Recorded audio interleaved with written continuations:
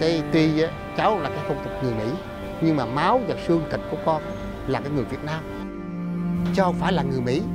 Cho nên cái cuộc sống hiện nay cháu sống ở bên Mỹ thiệt, nhưng mà da thịt của con, xương cốt của con là người Việt Nam, chứ không phải là người Mỹ.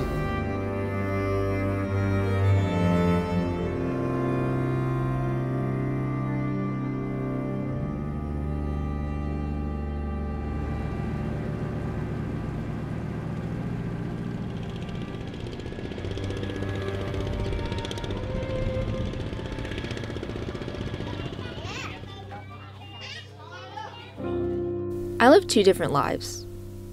I don't know how to define myself. Am I Vietnamese? Am I American? Growing up, other than my brother, I was the only full-blooded Vietnamese student at my elementary school. My parents used to send me to Vietnamese Bible study, where I learned the language and culture.